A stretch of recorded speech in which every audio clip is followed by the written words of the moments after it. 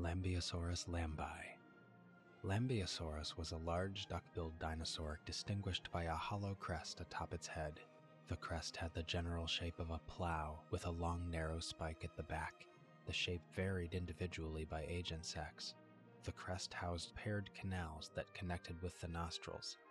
They may have had a function in the sense of smell or in sound production. Either would have significant survival value in alerting individuals and groups to danger, mainly tyrannosaurs.